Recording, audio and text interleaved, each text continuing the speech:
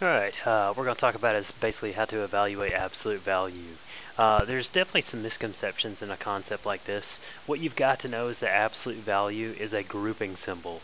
So what you need to do is perform order of operation. So if you have a binomial inside your absolute value like this, you need to do that first, then take the absolute value.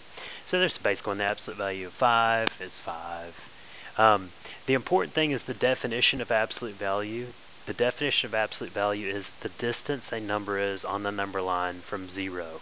So the important word in that definition is the word distance, because distance always has to be positive. So keep that in mind. So the absolute value of 5 is 5. The absolute value of pi is pi. The absolute value of negative 3 is a positive 3. So no matter what, you're going to have to get an answer of a positive number for this. The distance from 0, that 0 is 0. So the absolute value is 0 there. Now we get into a little bit of some operations. So I may change this this one right here and put a negative 7, but we'll see.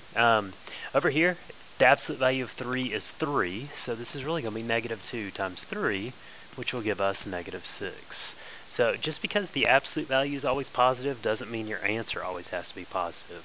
Looking at the next one, we have the absolute value, or negative, the absolute value of negative 7. So it's really going to be negative, and then the absolute value of negative 7 is 7. So our answer would be negative 7 here. And then this is, the last one is probably the one that people miss most often. It's not the absolute value of 3 plus 2. It's do the math inside, so the expression inside, and we'll get the absolute value of 3 minus 2 is 1. So the absolute value of 1 is 1. So there's just some basic problems with absolute value. And now we're going to look at basically how to rewrite absolute value without using absolute value bars. So right now we have the absolute value of the square root of 3 minus 1. And what we're trying to do is write an algebraic or an expression. This will be numerical expressions in these that will give us the exact same answer. Well, square root of 3 minus 1 is like 1.7 minus 1, which is decimal 7. Well, the way that we can get that answer without using absolute value is if you take these two things, how can you write a problem to give you the same answer? Well, it'll just be the square root of 3 minus 1. Because since this is positive, we'll get the exact same result. Well, if you look down here at the bottom one, it says 2 minus pi. Well, 2 minus pi is going to be like a negative 1.14. Well, the absolute value, that will be a positive 1.14. So we want to try to rewrite that and get the exact same answer. So we have 2 and pi.